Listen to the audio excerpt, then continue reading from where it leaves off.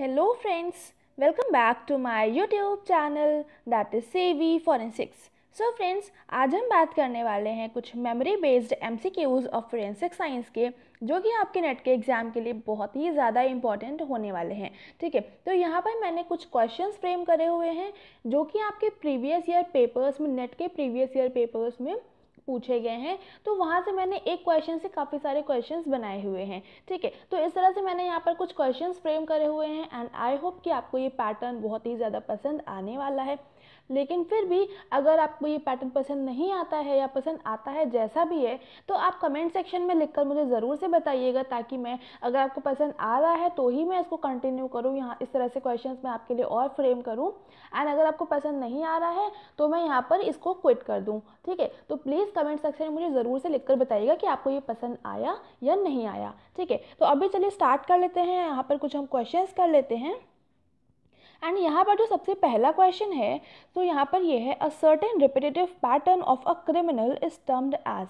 सो अगर आपको इस क्वेश्चन का आंसर आता है तो यहाँ पर वीडियो को पॉज करिए एंड जल्दी से कमेंट सेक्शन में मुझे आंसर लिखकर बताइएगा। ठीक है, एंड जिनको नहीं आता है तो मैं उनको बता देती हूँ। जो रिपीटेटिव पैटर्न होता है किसी भी क्रिमिनल का, तो उसको हम मॉडस ऑपरेंडी कहते हैं। ठीक है, तो मॉडस ऑपरेंडी बेसिकली होता क्या है? मॉडस ऑपरेंडी एक तरह के किसी भी इंडिविजुअल के काम करने का तरीका होता है, उसका बिहेवियर।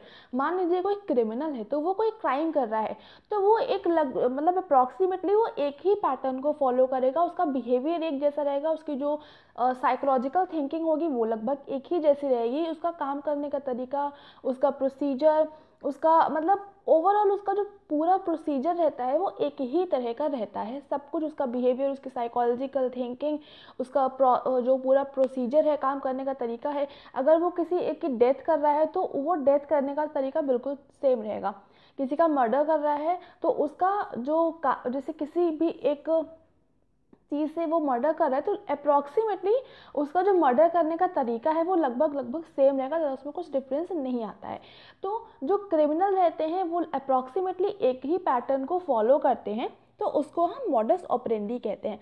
तो ये मॉडस ऑपरेंडी फोरेंसिक साइंस के एस्पेक्ट से बहुत ही इंपॉर्टेंट टर्म रहता है, क्योंकि इसकी बेसिस पर काफ़ी सारी इंफॉर्मेशन हमको मिल जाती है क्रिमिनल तक पहुंचने की। ठीक है, तो ये रहता है आपके इस क्वेश्चन का आंसर। और सर्टेन रिपीटेटिव पैटर्न होता है क्रिमिनल जो फॉलो करता है, कोई भी एक पर्टिकुलर क्रिमिनल, तो उसको हम बोलते हैं मॉडस ऑपरेंडी। और ये मॉडस ऑपरेंडी हर एक क्रिमिनल का अलग अलग रहता है, क्योंकि हर किसी के सोचने की, समझने की, काम करने की जो पैटर्न रहता है वो लगभग सभी का अलग अलग रहता है। तो इस वजह से मॉडस ऑपरेंडी जो रहता है वो हर एक इंडिविजुअल का अलग अलग रहता है। यहाँ पर जो बाकी के ऑप्शंस हैं उनको भी हम देख लेते हैं। सो बिहेवियर में क्या रहता है, यहाँ पर सिर्फ बिहेवियर की बात हुई, इसमें ना तो साइकोलॉजिकल थिंकिंग आई, ना काम करने का तरीका आया, ना ही वो किस तरह से मर्डर कर रहे हैं तो वो किस तरह से कर रहे हैं, तो ये सारी चीज़ें उसमें आई ही नहीं। यहाँ पर सिर्फ और सिर्फ बिहेवियर की बात हुई। ठीक है, तो इस वजह से ये वाला ऑप्शन जो है गलत हो जाता है। थर्ड ऑप्शन क्या है, अ पर्टिकुलर पैटर्न। तो वहाँ पर सिर्फ एक पर्टिकुलर पैटर्न को फॉलो करने की बात हुई, वहाँ पर किसी भी तरह का साइकोलॉजिकल थिंकिंग या बिहेवियर इस तरह से कुछ भी नहीं आया। तो इसलिए ये वाला भी क्वेश्चन, आपका ऑप्शन जो है ये भी गलत हो जाता है। एंड नन ऑफ दीज तो वैसे भी गलत है ही। ठीक है, तो मॉडस ऑपरेंडी क्या रहता है, वो एक एग्जैक्ट टर्मिनोलॉजी है इस पर्टिकुलर डेफिनेशन को जो कि डिफाइन करती है। ठीक है, तो यहाँ पर इसका आंसर हो चुका है मॉडस ऑपरेंडी। एंड अभी हम थोड़ा सा आगे चलते हैं एंड यहाँ पर नेक्स्ट क्वेश्चन है। तो यहाँ पर क्या क्वेश्चन है, विच bone is not useful for determination of gender of a person. सो यहाँ पर इतनी सारी बोन्स दी हुई हैं, तो इसमें से कौन सी वो बोन है जो कि जेंडर का डिटर्मिनेशन करने के लिए यूजफुल नहीं होती है। तो जल्दी से यहाँ पर वीडियो को स्टॉप करिए एंड कमेंट सेक्शन में इसका मुझे आंसर लिख के जल्दी से बताइएगा। ठीक है, तो यहाँ पर क्या रहता है, जो स्कल, आपको पता है कि स्कल के हेल्प से आप जेंडर का डिटर्मिनेशन बहुत ही ईजिली कर लेते हैं। पेल्विस से भी आप बहुत ही ईजिली कर सकते हैं। इसके अलावा क्या ऑप्शंस हैं, फीमर एंड ह्यूमरस। तो यहाँ पर मैं आपको बता दूँ, जो फीमर है एंड ह्यूमरस है, ये दोनों ही आपके जो जेंडर का डिटर्मिनेशन होता है उसको करने के लिए यूज़फुल होती हैं। जितनी भी आपकी लॉन्ग बोन्स होती हैं, जितनी भी लॉन्ग बोन्स होती हैं, जैसे कि ये फीमर है, ह्यूमरस है, एंड इसके अलावा जो स्कल रहता है आपका, पेल्विस है एंड सैक्रम, तो ये सारी बोन्स आपकी जेंडर को डिटरमाइन करने के लिए बहुत ही यूज़फुल रोल प्ले करती हैं। अगर आपको अकेले ही सिर्फ पेल्विस मिलता है तो वहाँ से आप पेल्विस से तो बहुत ही एक्यूरेट रिजल्ट बता सकते हैं। स्केल मिल रहा है तो भी आप दोनों के साथ में बहुत ही अच्छा रिजल्ट बता सकते हैं। लेकिन अगर आपको सिर्फ लॉन्ग बोन्स मिल रही हैं तो वहाँ से सिर्फ आप अप्रॉक्सीमेशन तो हर जगह से देते हैं, कोई भी एग्जैक्ट रिजल्ट आपको नहीं देना होता है। फिर भी जो लॉन्ग बोन्स हैं जैसे कि फीमर और ह्यूमरस है, तो इसके बेसिस पर भी आप बता सकते हैं कि ये फीमेल की होगी या मेल की होगी, लेकिन यहाँ पर वो उतना ज़्यादा रिलायबल नहीं होता है। तो इसलिए जो आपकी फीमर है या ह्यूमरस है, तो इससे जो आप डिटरमाइन करते हैं कि जेंडर क्या रहेगा, तो उसके लिए आपको क्या करना होता है, जो लेंथ होगी बोन की, डायमीटर होगा जो आपकी हेड का, इस तरह से आपकी लॉन्ग बोन्स होती हैं अप्रॉक्सीमेटली, इस तरह से कुछ आपकी बोन होती है, यहाँ पर ये इस तरह से हेड होता है, ये शाफ्ट होती है, एंड यहाँ पर ये इस तरह से वापस से हेड होता है। ठीक है, तो ये जो हेड होता है इसका, तो ये हेड का डायमीटर क्या है, एंड ये जो पूरी आपकी बोन है तो इसकी लेंथ क्या है। इसके अलावा इसमें कॉन्डाइल्स होते हैं उसके बेसिस पर। तो ये सारी चीज़ों का जब आप पूरा तरह से एग्जामिनेशन करते हैं तो उससे पता चलता है आपको कि ये बोन जो है आपकी मेल की होगी या फीमेल की होगी। अगर हम ह्यूमरस बोन की बात करें तो ह्यूमरस बोन में अगर जो आपके हेड का वर्टिकल डायमीटर दैट मीन्स इस तरह से जो डायमीटर आएगा वो जो रहता है अप्रॉक्सीमेटली 46 मिलीमीटर रहता है आपके जो मेल्स रहते हैं उनमें, एंड 42 मिलीमीटर्स रहता है जो फीमेल्स होती हैं उनमें। तो आपका 46 या 46 से ज़्यादा आ रहा है तो वो अप्रॉक्सीमेशन होगा कि वो बोन आपकी मेल की होगी, किसी मेल की होगी। 42 या 42 से नीचे का डायमीटर आ रहा है, वर्टिकल डायमीटर आ रहा है 42 मिलीमीटर, तो वो बोन आपकी जो रहेगी वो फीमेल की होगी। तो इस तरह से यहाँ पर आपको पता करना होता है जो बोन है वो फीमेल की है या मेल की है। तो यहाँ पर जो लॉन्ग बोन्स रहती हैं वहाँ से भी आप सेक्स का डिटर्मिनेशन, जेंडर का डिटर्मिनेशन बहुत ही इजीली कर सकते हैं। लेकिन यहाँ पर जो रिजल्ट आता है वो उतना ज़्यादा रिलायबल नहीं होता है जितना कि आपका स्कल या फिर पेल्विस का होगा, लेकिन फिर भी आप डिटरमाइन तो कर ही सकते हैं। तो ये वाला क्वेश्चन जो है आपके दिसंबर 2019 या 2018 में आया हुआ था, तो इसलिए मैंने यहाँ पर ये वाला क्वेश्चन कवर किया हुआ है।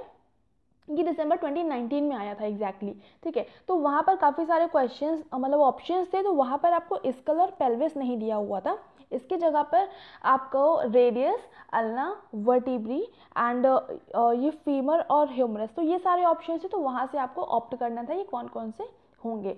वहाँ पे पेयर्स बाद में बनाए हुए थे, तो इस तरह से क्वेश्चन था। तो अगर आपको ये चीज़ नहीं पता होगी जो लॉन्ग बोन्स हैं तो उनसे भी आपको डिटरमाइन कर सकते हैं, तो वो आपको पता होना चाहिए। ये वाला क्वेश्चन आपके फर्दर आपके एग्जाम में देखने को मिल सकता है। ठीक है, तो यहाँ पर जितनी इन्फॉर्मेशन थी थोड़ी बहुत वो मैंने आपको दे दी है। बाकी जैसे पूरी डिटेल इन्फॉर्मेशन रहती है कि किस तरह से करते हैं, तो वो पूरा जब हम फोरेंसिक एंथ्रोपोलॉजी पूरा स्टार्ट करेंगे तो वहाँ पर हम पूरा डीप में जाकर देखेंगे कि मतलब जो आपका स्कल है तो वहाँ के किस किस पार्ट से किस किस तरह से आपको डिफ्रेंशिएट करना होता है मेल और फीमेल, तो इस तरह सारी बोन के बारे में हम पढ़ेंगे। ठीक है, तो अभी हम थोड़ा सा आगे चलते हैं एंड यहाँ पर नेक्स्ट क्वेश्चन है, व्हाट इज SWGTREAD, SWGTREAD। ठीक है, तो इसका आंसर आप जल्दी से इसको वीडियो को पॉज करिए एंड कमेंट सेक्शन में इसका आंसर मुझे जल्दी से बताइएगा। ठीक है, तो आई होप आपने आंसर कर दिया होगा इसका। तो यहाँ पर काफ़ी सारे ऑप्शंस दिए गए हैं। तो पहले तो मैं ये बता दूं कि ये जो आपका क्वेश्चन है ये आपके नवंबर 2017 के एग्ज़ाम में आया हुआ था, एंड वो क्वेश्चन ये नहीं था। वहाँ पर जो क्वेश्चन आया हुआ था वो ये पूछा गया था, ये जो SWGTREAD है इसको किसने क्रिएट किया है, कौन सी वो ऑर्गेनाइजेशन है जिसने इसको फॉर्म किया हुआ है।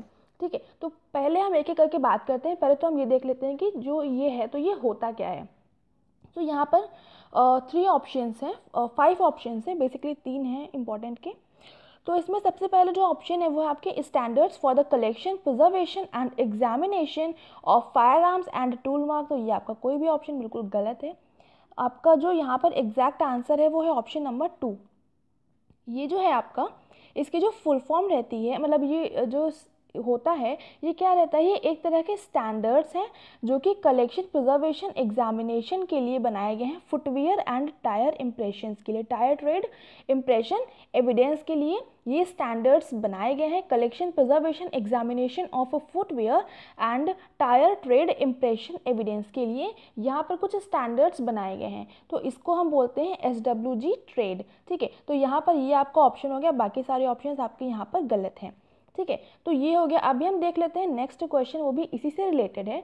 तो अगर हम इसकी फुल फॉर्म की बात करें तो इसकी फुल फॉर्म क्या होती है, तो इसका भी अगर आपको पता है तो कमेंट सेक्शन में मुझे ज़रूर से लिखकर बताइएगा। ठीक है, तो यहाँ पर काफ़ी सारे ऑप्शंस दिए गए हैं। यहाँ पर जो एग्जैक्ट आंसर है वो मैं आपको बता देती हूँ। तो यहाँ पर जो एग्जैक्ट आंसर है वो है आपका फर्स्ट ऑप्शन। तो यहाँ पर क्या रहता है, इसकी जो फुल फॉर्म है scientific, S for scientific, W for working, G for group on shoe and tyre trade evidence. ठीक है, SWG that means scientific, working, group and trade के लिए है on shoe and tyre trade evidence. तो ये basically इसकी पूरी full form है, यहाँ पर दी हुई है। बाकी के सारे ऑप्शंस यहाँ पर गलत है। तो आपको ये पूरी एग्जैक्ट डेफिनेशन, मतलब इसकी जो फुल फॉर्म है वो आपको पता होनी चाहिए।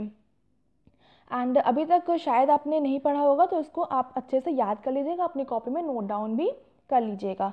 ठीक है, तो अभी हम थोड़ा सा और आगे चलते हैं। एंड यहाँ पर आपका नेक्स्ट क्वेश्चन है जो कि आपके एग्जाम में पूछा गया था नवंबर 2017 वाले में। तो यहाँ पर पूछा गया था SWGTREAD जो है इज़ क्रिएटेड बाय। तो यहाँ पर इतने सारे ऑप्शन है, तो यहाँ पर मैं आपको बता दूँ जो एग्जैक्ट आंसर है वो है FBI ने इसको क्रिएट किया था।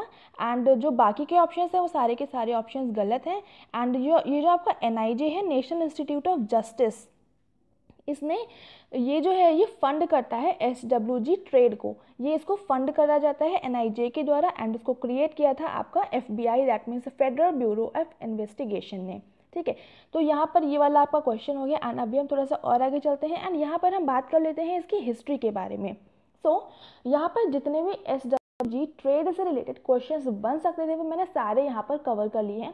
पहले तो SWGTREAD, इसकी फुल फॉर्म क्या है, इसकी फुल फॉर्म जो है scientific working group for shoe print and tyre trade evidence. किसने क्रिएट किया, FBI ने क्रिएट किया। कौन फंड करता है, national institute of justice fund करता है। क्या काम रहता है, इसने स्टैंडर्ड बनाए हुए हैं शू और टायर ट्रेड मार्क्स को एग्जामिन, कलेक्ट एंड प्रिजर्व करने के लिए स्टैंडर्ड्स बनाए हुए हैं, जिससे कि जो फोरेंसिक एनालिसिस है शू प्रिंट की और टायर ट्रेड मार्क्स की वो और ज़्यादा इन्हांस हो सके, उसमें जो काम है वो और अच्छी तरह से किया जा सके। ठीक है, एंड इसके बाद में यहाँ पर थोड़ी सी हिस्ट्री है तो वो भी हम यहाँ पर देख लेते हैं। हो सकता है आपके एग्ज़ाम में क्वेश्चन यहाँ से बन के आ जाए। So first point is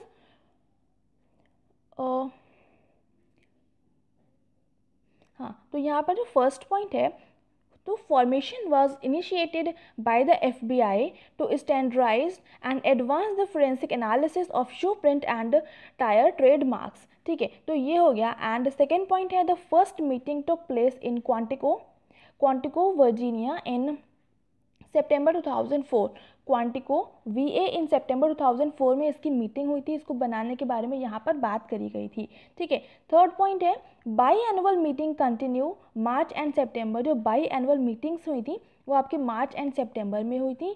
currently जो है स्वेटगार्ड जो है SWGTREAD जो है इज़ मैनेज किया जाता है FBI लैब के द्वारा एंड इसको फंड किया जाता है नेशनल इंस्टीट्यूट ऑफ जस्टिस के द्वारा। तो यहाँ पर जितने भी पॉइंट्स हो सकते थे मैंने यहाँ पर कवर अप कर दिए हैं। यहाँ पर जो आपके स्टैंडर्ड्स बनाए गए हैं वो कलेक्शन के लिए बनाए गए हैं, टायर मार्क्स के, ट्रेड मार्क्स के, एंड जो शू प्रिंट्स होते हैं, फूड प्रिंट्स होते हैं, तो इनके सबको कलेक्शन करने के लिए, प्रिजर्वेशन करने के लिए, एग्जामिनेशन करने के लिए इसमें स्टैंडर्ड्स बनाए गए हैं, जिससे कि जो इसकी एनालिसिस है वो और ज़्यादा इन्हांस हो सके, फोरेंसिक एनालिसिस बहुत ज़्यादा इन्हांस हो सके एंड इसमें वर्किंग जो है बहुत अच्छी तरह से हो सके एंड एग्जामिनेशन इसका प्रॉपरली किया जा सके। ठीक है, तो यहाँ पर पूरा तरह से मैंने आपको SWGTREAD के बारे में बता दिया है, जो कि आपके नवंबर 2017 में क्वेश्चन देखा गया था, तो पॉसिबिलिटी है कि आगे भी आ सकता है, तो इसलिए आपको पूरी डिटेल इन्फॉर्मेशन होनी चाहिए।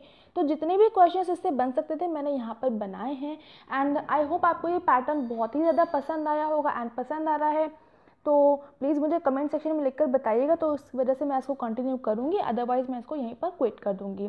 ठीक है, एंड आपको मुझे फॉलो कर सकते हैं Facebook page, Telegram channel and blogger पे, तो वहाँ पर आपको बहुत सारी इंपॉर्टेंट इन्फॉर्मेशन मिलती रहती है।